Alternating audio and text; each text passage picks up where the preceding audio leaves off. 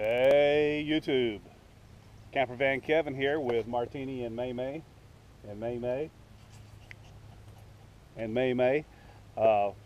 Want to talk to you a little bit about today, about some things that I've done to my camper van. This is a 1987 Ford Fiesta Class B RV, and an older gentleman had it for most of its life. It went to an estate sale, and I purchased it back in March. I take that back, 1st of February of this year, 2015. And I've been doing upgrades and everything to it. A lot of mechanical stuff, put it in a new transmission, over $2,000 or $3,000 worth of parts easily on just the running gear. And so lately I've started on the cosmetics. Now, on the cosmetics, the paint was actually in very good shape. It was dull, and you have to remember it's 87 model, so it's almost 30 years old. But I was able to take a clay bar to it and get a lot of the old dead paint off and re-waxed it, and it come out good. Had some trouble with my stripes. I re-cleared those myself.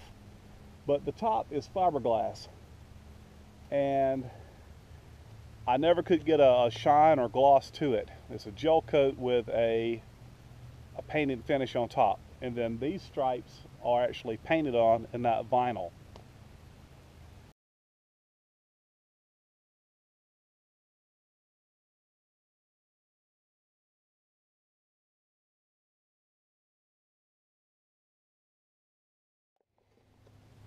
But needless to say, everything that I tried, I used to do paint and body work, actually went to school for it for a while. Nothing that I did worked, and so I had just decided that I was going to have to re-clear the whole top, repaint the whole top. And I had heard about people using Zep Floor Floor Polish on boats and older RVs to bring the finish back. So I thought I would try it. And this is the product I used. It's Zep Wet Look Floor Polish Floor Finish. And I ended up putting on 5 coats on the top here. And if you look at the top now, I have the shine of the side here. In fact, it's actually shinier. Is it perfect? No. But for $30, it probably would have cost me well over $1,000 to have this top refinished. The bottom paint I could deal with, but the top I couldn't. The first coat that I put on, it really looked bad. But I had heard that would be the case. The second coat, a little bit better. Third coat, even better. Fourth coat, even better. And I applied it with a sponge, which if I could go back and do it again, I would have just used just a chamois or something like that to put it on, or just a cloth.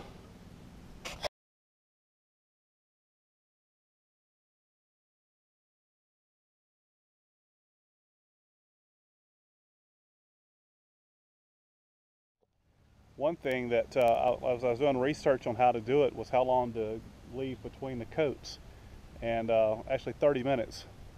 So by the time you do it, do the top, and then do the side and get back around, you don't have to wait another 5 or 10 minutes to go back around. So it was a pretty constant process to keep going.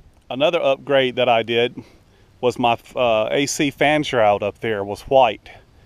And I've done the blackout wheels, turned my white letters in, and the white AC shroud up there just didn't look in place. I had the windows tinted limo last week, and I'm thinking that the shroud painted black really makes really makes everything tie in a lot better.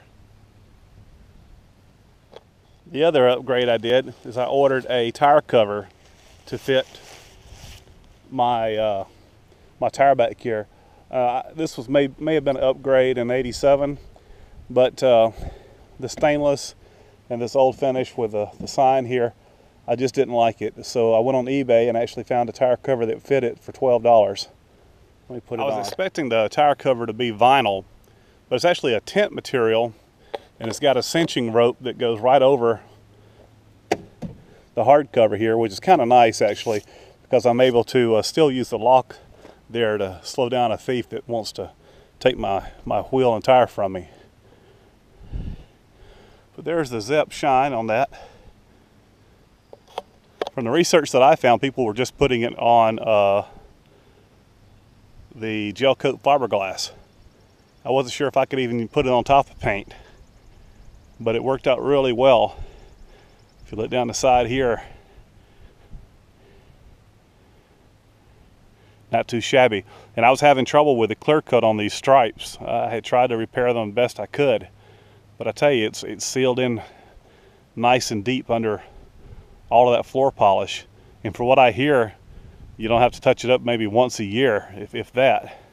So with the clay bar to the finish, the floor polish to the top,